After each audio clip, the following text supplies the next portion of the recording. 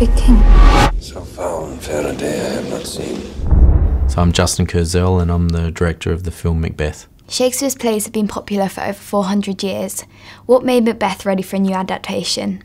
I mean, it's so elastic, Shakespeare, you know, the story could be interpreted in many ways, and it is over and over again, and I think that's got to do with how good the writing is. But I was really interested in this because it read like a Western, and it just felt really felt like a really fresh take on a play that usually is about ambition and power. Yeah. And to me, this was kind of rewired in a very, very different way. Why do you think film is a useful tool in education?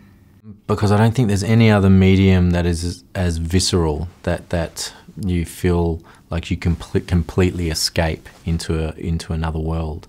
So I think it's kind of effortless in the way it engages with young people. Thank you very much.